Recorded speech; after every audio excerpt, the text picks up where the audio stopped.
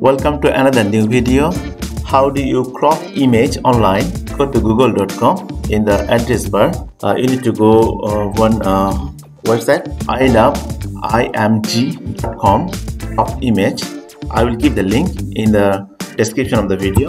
Just click there, and you will go to the website, and from there it's very simple. Just select the image.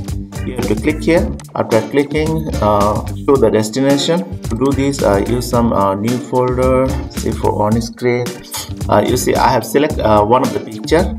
From here, it's free to do this. I can crop anywhere of the screen. If I want it small, I can do this.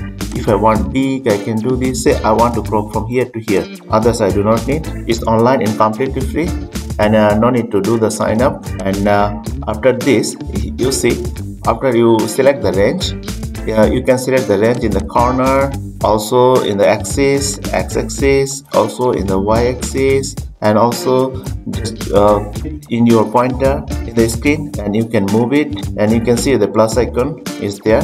After that, you need to just crop the image. Immediately you can see it's cropping. Now here the crop image you cannot see here.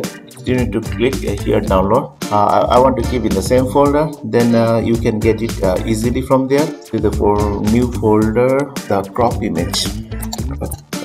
Then I just click save.